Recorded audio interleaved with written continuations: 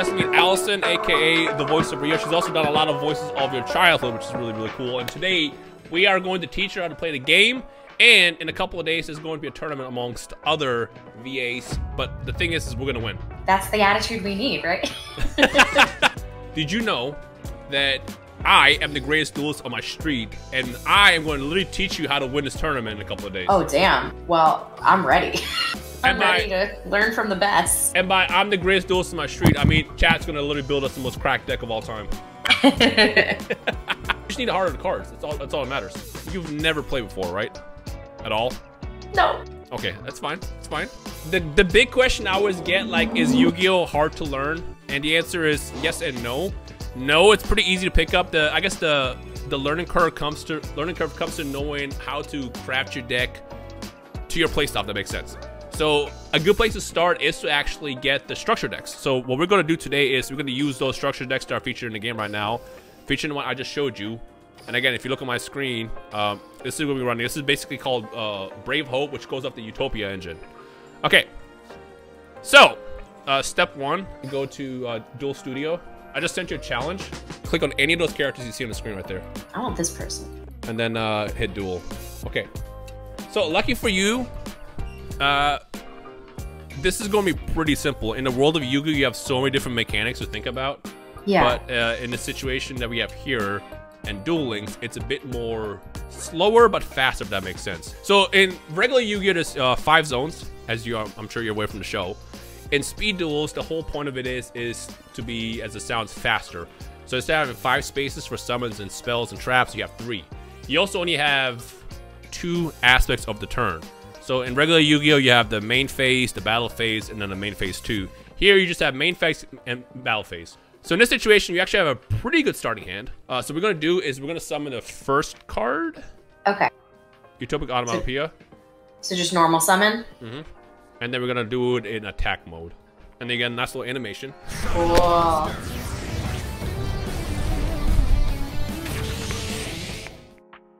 You have options. So each one of these cards you're adding will have a special effect. I would go with this one. So I would grab this one out to your hand. So what this one does is when you equip it to your Utopia will be immune from being targeted by card effects, which is very, very important in this game.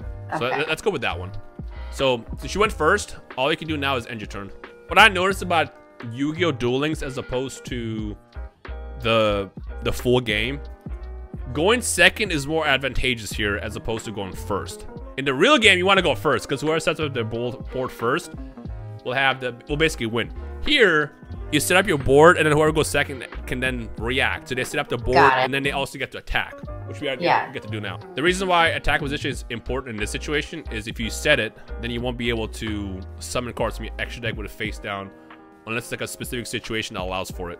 And now we're going to go into attack. So now you can just attack with both cards. And how do I do that?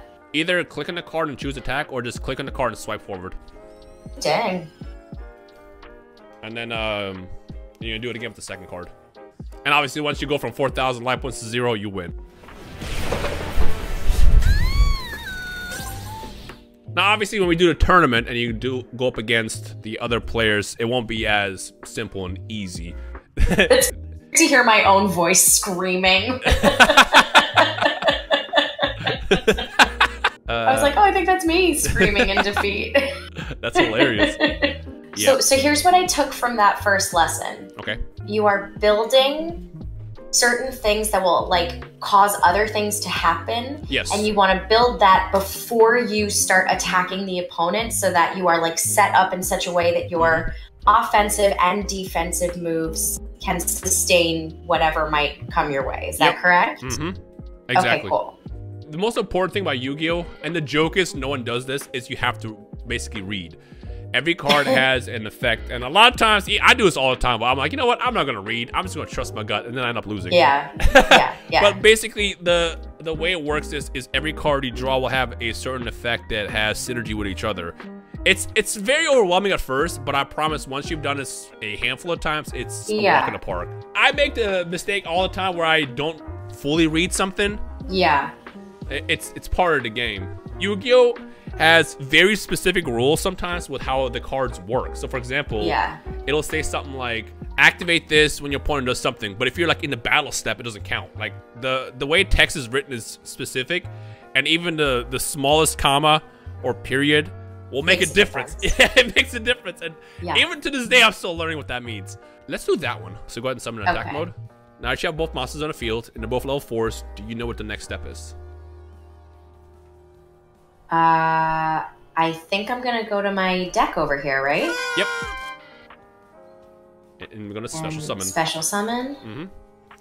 So let's just keep it simple. We'll bring out Utopia again. You can summon it and then confirm. And then attack mode. We're gonna summon the Dodo Witch. Oh, actually, we have Lightning Blade in our hand. I just realized. Click on that. And then activate the effect. Completely forgot that was in our hand. Yeah.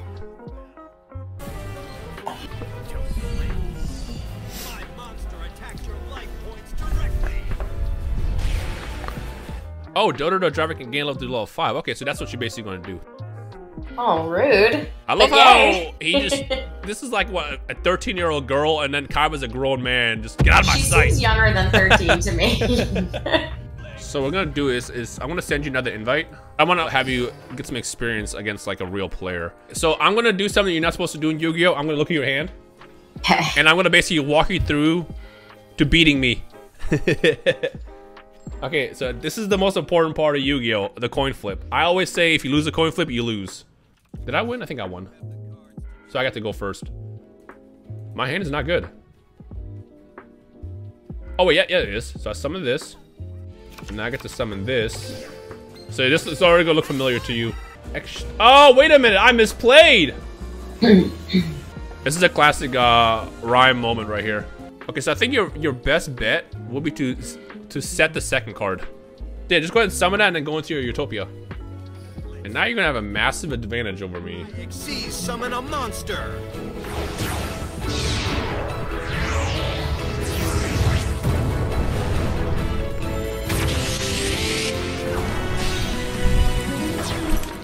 And then I would probably attack my attack acquisition monster so you can get the damage to my life points.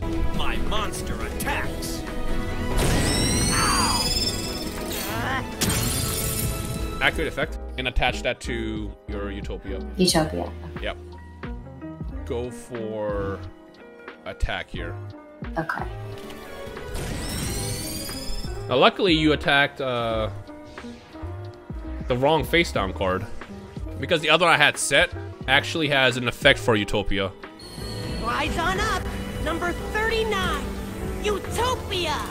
So I get to flip this now and activate the effect and attach to Utopia.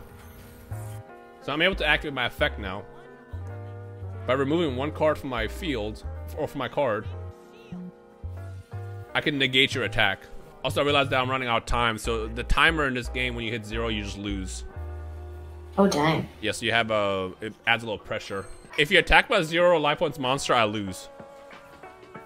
That's the one on the left. Because I can't negate that. Oh, wait, I could have negated it! I hit no! I hit no by accident! When any monster declares an attack, you can detach. Okay, so that was my fault. I feel like that was a really good, like, first go, and I'm looking forward to practicing, but yeah, my brain started to just fully plummet. Yeah, that sounds about Yu-Gi-Oh! Because I think we kind of covered the basis of how to play. And yeah. I would love to call it and come back to this with fresh eyes. Okay, we can do that. Well, thank you so much for teaching me. It's jumping into Yu-Gi-Oh! It's a lot at first, but you get used to it real quick. Yeah. I'm excited to keep learning like the nitty gritty mechanics of it because I feel like once you like know them better, it's easier to figure out what does what with what. Yep. Well, we're easily going to win this tournament, and this is going to be the biggest tournament you've ever been in. It's going to be in the bag. Yep. Well, thank you for playing. It was nice meeting you, and I'm looking forward to you too. The actual showdown. Oh, yeah. All right, I'll talk to you soon. See ya.